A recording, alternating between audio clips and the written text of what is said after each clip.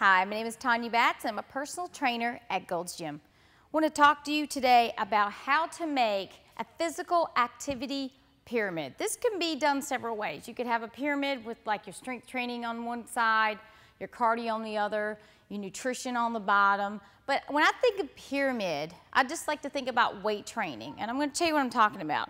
The things you will need for this are some light weights, medium weights, and some heavy weights. I'm going to grab light weights, and I'm going to tell you what I'm going to do. So I'm grabbing kind of some light weights. I guess these are 5s, feet shoulder width apart.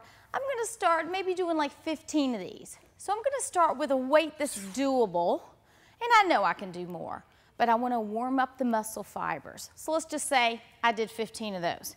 I'm going to put this down. I'm going to grab some 8s. So I'm going a little bit heavier, and I'm going to probably do, let's say, about 12 of these. So I've got the heavier weight, but not as many. All right, let's just say I did 12. Okay, now I'm gonna put this down. I'm gonna go for 10s and maybe do like 10 of them. So this is a pyramid. So I started with the light, medium, and heavier. That's recruiting muscle fibers. That is gonna really pull out and make those muscles pop. It's going to look amazing. So same idea. I'm going to go back to the lighter weights. I'm going to work a different muscle, the bicep. Turn from the side, curl it up. So I know it's doable. My biceps are kind of like, oh, okay, we know where she's going. She's starting with a light weight, elbows in close, did 15, go for heavier weight, maybe do 12 of these, but the muscle is really starting to become fatigued and challenged. And that's how you're going to get that muscle tone. Try not to swing forward and back. I just did 12.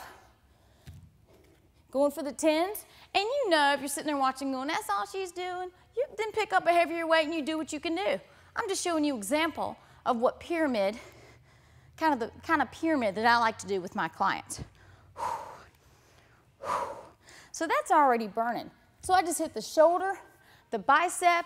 Do the same thing with the legs if you want. Get on the machine, go light, go heavy, and heavier. And that's kind of the kind of pyramid that I like to practice with my clients.